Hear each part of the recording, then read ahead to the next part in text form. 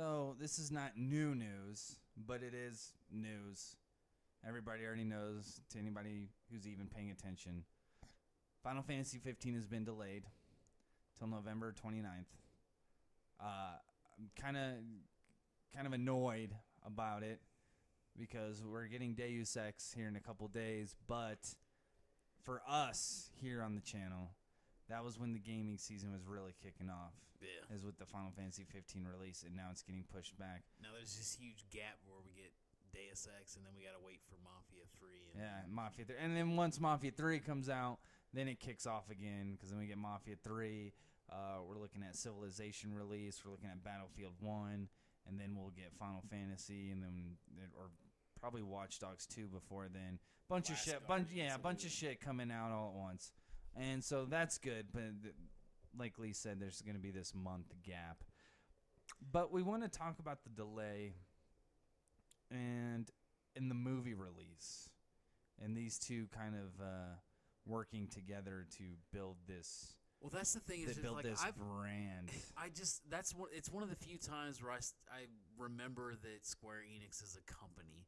You know, like I've seen the articles where they have somebody that comes out and tells you why they have another delay or whatever, and they say the same rhetoric that we've heard over and over again, where it's like, you know, we need to polish it up a little bit, and you know, we need to make things smoother. We need to make a good game so that when you guys get it, honestly, I hear it and I'm like, that's a lie. That's a lie. You guys had a solid release date. And now you had a whole event for this release date. And you guys were on track, and it was so close. And now that there's another delay, it makes me think that it wasn't about the game itself. It was about all the other cogs in the machine. You know what I mean? And so September 7th, Sony is having an event. What I believe, and I might be wrong, but what I believe is that Final Fantasy 15, its delay, has something to do with the PlayStation Neo. I know they have VR mechanics that work within Final Fantasy 15. Shit. For all we know, their game itself might really hinder on the Neo's release. Maybe I won't completely rely on it, but I think they have features that they need the Neo for. They've been hazy about that too, because they've talked about the VR release and saying you can play it on the vanilla console and stuff like that. But at the same time, it's like, right. I don't think you're really going to be able to play VR, PlayStation Morpheus, without the PlayStation Neo.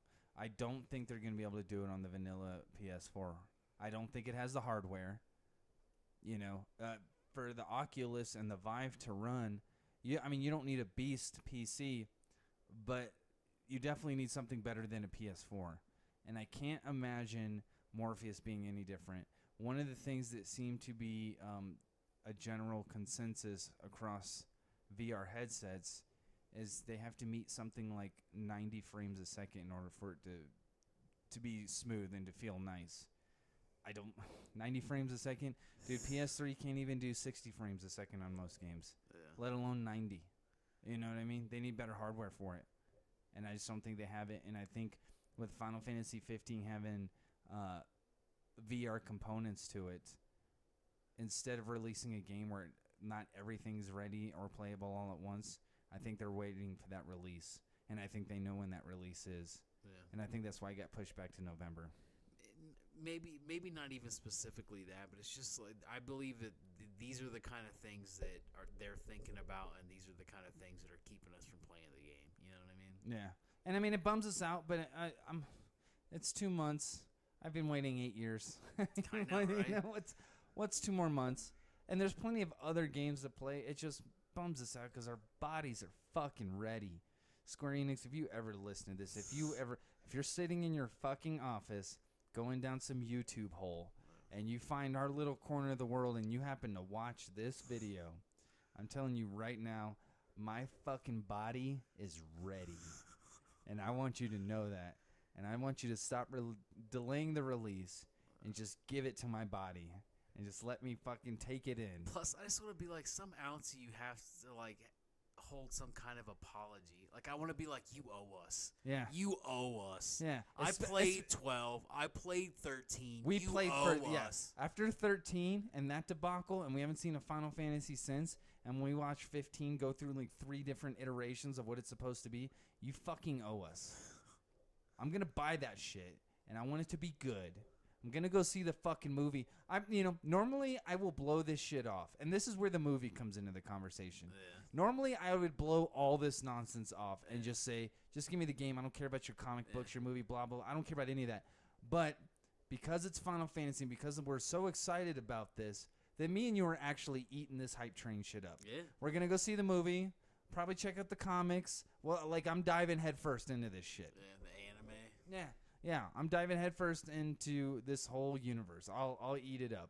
But God damn it, I swear to God, Square Enix, I swear to God. Don't you hurt me again. If you hurt us, if you hurt one hair on our fucking head about this, we're coming for you. Heroes don't need plans. I swear to God, if you put a snow in Final Fantasy 15, I'm coming for you. I'm quitting my job. We're quitting this channel. This channel's sole purpose in life will be to hunt down. This all channel of your is going to developers. change from what it is now into a documentary that me and Lee film, hunting down executives at Square Enix because they fucked up Final Fantasy 15, and we will film all that shit. We will put out ransom videos. It's dark. I know. We're not gonna do the ransom videos, Plus, but everything else we might do. Plus, Don't fuck with us. I don't think it's gonna be that bad. They got Tetsuya and Nomura behind it, stuff like that. I mean, guy the did game Kingdom looks Hearts stuff. awesome. The story looks cool. I'm excited. I like the dynamic between his son and his father. That's kind of a cool thing they've never really tackled in that way. I love the dynamic between the friends too. Like you see their car broken down on the side of the road and shit like that. Yeah, and you know what? It was weird because when they started releasing those videos with the 4 characters riding around in the car and stuff like that, and they actually started first showing gameplay, a lot of people really didn't like that idea. They're like, man, it looks like The Hangover or something. This better not be like fucking bunch of bros and Dude, shit. the thing is like I've thought of that kind of stuff before when I was playing the old school RPGs of Final Fantasy, and you could sleep in the tent out in the wilderness and stuff like that. Like I would have loved to have shown like the conversations they had and like the dynamics they shared. You know what? They spent a lot of time together. You know what it is?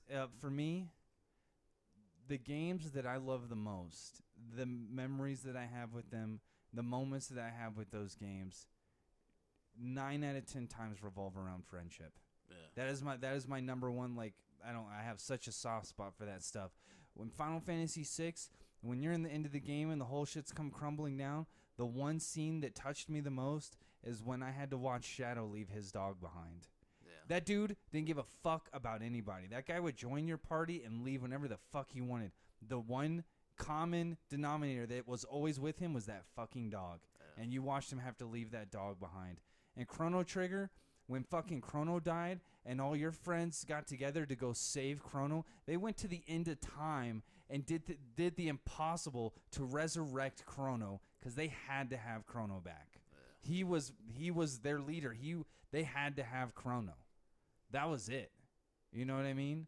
When I see shit like that, dude, you know, when Final Fantasy VII, when Ares died, that was one of the most major plot points in the entire fucking story. Because I remember you got to play with Sephiroth earlier on when they were doing the flashbacks and stuff, and you got to see like some of the higher level spells and stuff. And my first reaction was like, oh, I want to be just like Sephiroth. I want to be just as strong as him. And then as soon as Ares died, I was like, oh, now I want to be stronger than Sephiroth. Yeah. That motherfucker has to die. I don't care what game it is. I don't care if it's Dissidia. I don't care if it's Kingdom Hearts. That motherfucker will die every time, dude. Until he gives me Ares back, that motherfucker will die every time.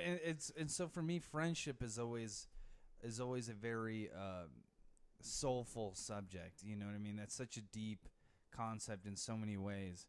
And so when I see a game where a cornerstone of it is about friendship, dude, I'm all on board. Yeah.